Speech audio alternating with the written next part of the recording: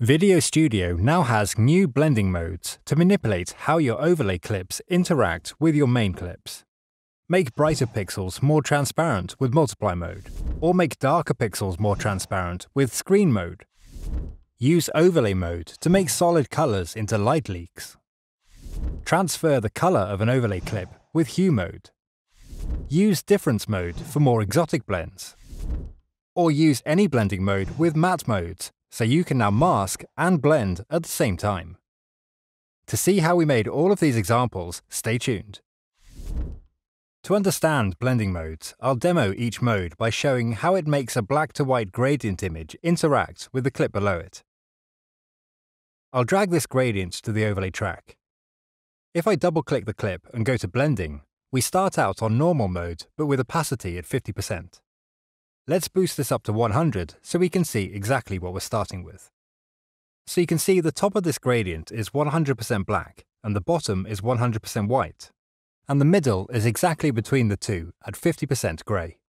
If we change the blend mode to multiply, where the gradient was white is now completely transparent, and where the gradient was black is still completely black.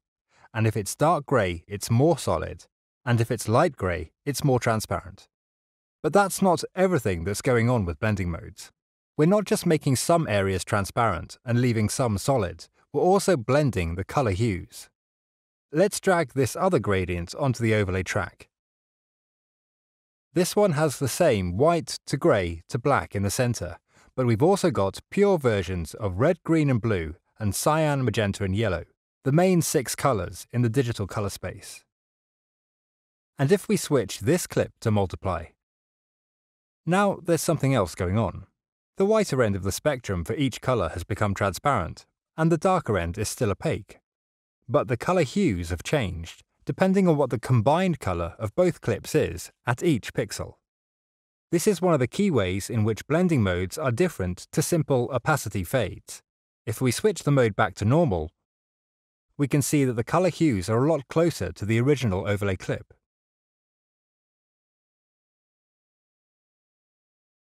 So what exactly is going on here? The clue is in the name of the blending mode, multiply.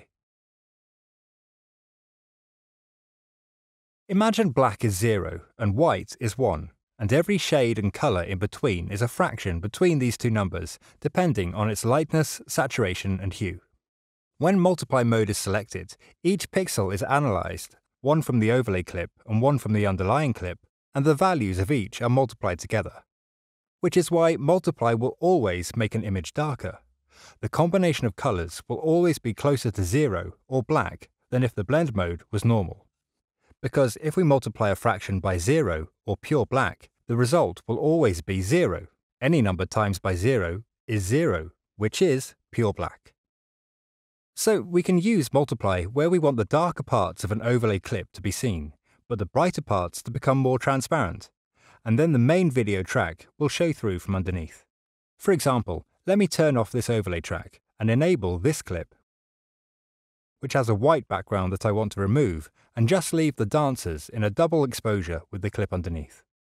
If I change the blend mode to multiply, the lighter parts become more transparent, and I can control the opacity of the resulting blend to dial in the overall effect that I want. So what about the opposite? Let's go back to the first example with our gradient. And instead of multiply, let's select screen. This makes the reverse effect. The darker areas are now more transparent, and the lighter parts of the overlay are solid. The math that's happening here is the inverse or negative of the overlay clip is multiplied by the color value of the underlying clip. So screen will always make darker colors more transparent, and always leave us with a lighter overall image.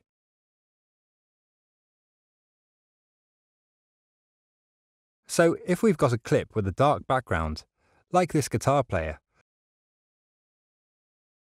I can remove the background with screen mode.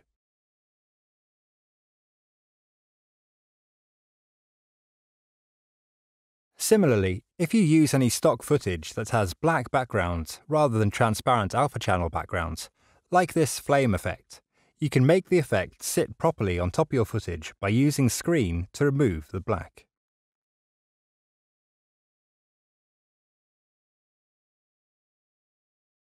And you can, of course, stack multiple overlay tracks with a variety of blend modes at the same time, so we could have the acoustic guitarist and the flames. To recap then, multiply will make white transparent and make color combinations darker. And screen will make black transparent and color combinations lighter.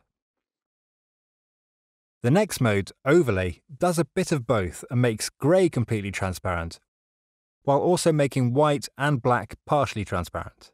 So in effect, it's making the highlights brighter and the shadows darker, which is basically the same as adding contrast. We can see with this block color overlay, which is exactly 50% grey, that when we set it to overlay mode, it has no effect.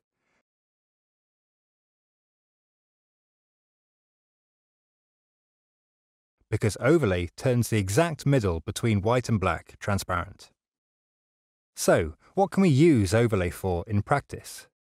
As the name suggests, overlay mode is great for really embedding an overlay with your original clip, because it crushes the blacks and blows up the highlights of your overlay, helping it to blend into your main clip. For example, I've got this dust and scratches overlay to simulate old film stock that comes included with VideoStudio. And while it kind of works with blending mode set to normal and opacity of 50%, I can make the effect embed onto the clip better with overlay mode. So that where my original clip is light, the overlay takes on some of that lightness, and where the underlying clip is dark, the overlay will be darkened. Or let's try a color overlay. This orange lights clip, when set to normal and 50% opacity, is kind of interesting as a color wash. But when I set it to overlay, how much more it embeds itself onto the original clip.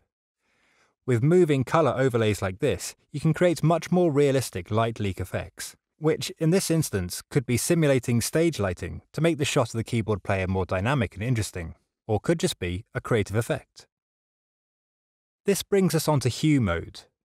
Whereas overlay mode takes the saturation and lightness of the overlay clip, as well as the overlay's hue, hue mode will only take the overlay's hue, or specific color, and transpose that color onto the underlying clip.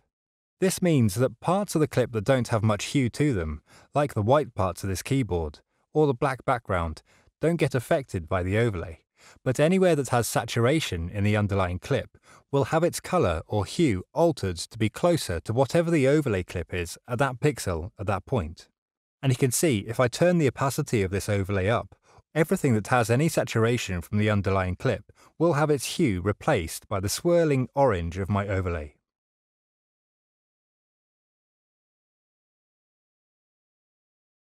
The final new mode is difference. Difference is an odd beast. Black areas in the clip will be transparent, and colors will either subtract the overlay color from the background color, or vice versa. It can be difficult to predict how it's going to react, and the color theory to explain it is a bit beyond the scope of this video. But if you're looking for a strange, almost negative-like effect, then this is a good mode to try. For example, combining this silhouetted figure over this drum clip can make a pretty psychedelic effect. There's one other blending mode I want to touch on. Although it's not new in this version of VideoStudio, it's very useful, and this is Gray Key. Gray Key is similar to Multiply in that it makes lighter pixels transparent, but as it is a key rather than a traditional blending mode, it doesn't seek to combine color values of the overlay and underlying clips. It just makes grey areas transparent. And that's it. Kind of like when you want to remove the green from a green screen background, and you would use a chroma key to make green transparent but everything else remains solid. This is the same, except here you're using grey or colours close to grey as the key. And we can make some pretty interesting compositions with this. Because the sky in this clip isn't very saturated, I can add Gray Key to it just to keep the foreground and the couple on the hill, completely changing the landscape that they're looking out at. I'll need to clean it up a bit. His shorts are slightly transparent here.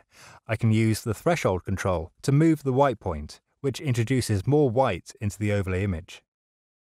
It's looking better. There's still some cleanup to do though, like these hills need to go, and I want to remove this tree, which I can do with a mask. because new to VideoStudio, I can now add matte modes, basically masks or frames, separately to blend modes. So I just need to jump into Mask Creator, create a quick mask, use a circle and then paint in the additional bits of tree that I want to remove, and then change the transparency so I can see just what's inside the mask. Add a bit of feathering, and then invert the mask because I don't want to just show the tree, I want to remove the tree, and then save as. Then I can cancel out of mask creation, go to the matte modes drop-down, press the plus to import a mask, find the most recent folder where I saved the mask,